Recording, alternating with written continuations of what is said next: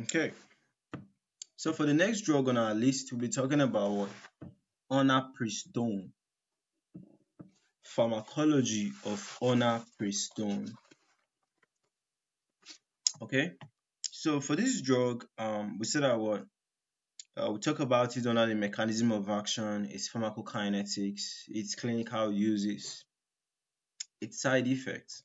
And I think that will be all in understanding everything that you need to know about the drug. We said that Onapristone, also known by its developmental code, that's what ZK89299 or ZK299, is a synthetic and steroidal progestogen, okay, that actually has an additional antiglucocorticoid activity. So for mechanism of action, it is a progesterone receptor antagonist. So this onapristone acts as a silent antagonist of the progesterone receptor. So it's basically like repel, is it repel or just like to counter its action, okay? So it actually inhibits this progesterone receptor activation and also the associated expression of progesterone responsive genes, okay?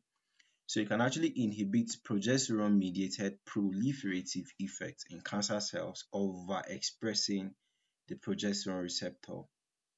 Okay, also has an anti-glucocorticoid activity. So it is also it has an anti-glucocorticoid activity, although to a lesser extent when compared to mifepristone.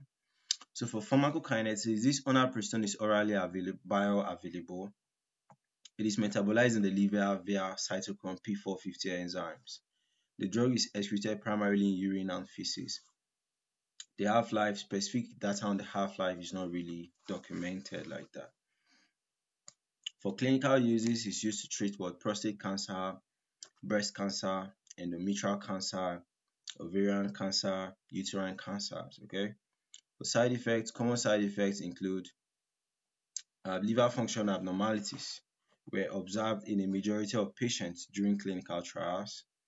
And serious side effect, there's a potential for severe liver injury, okay, for this drug. So for dosage, it was developed as an oral medication. The specific dosing information is not well documented as the drug is still in phase 3 of clinical trials, okay? So it's not really available yet, okay?